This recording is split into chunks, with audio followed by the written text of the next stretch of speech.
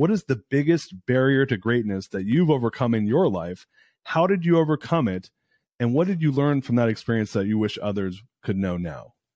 The biggest barrier for me was believing in myself. I had people tell me from a very young age that there was nothing that I couldn't accomplish, starting with my parents.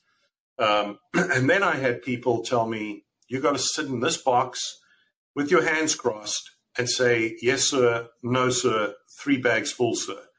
And so when I recognized that there was very little, but when I put my mind to it that I couldn't accomplish, it just opened up possibilities.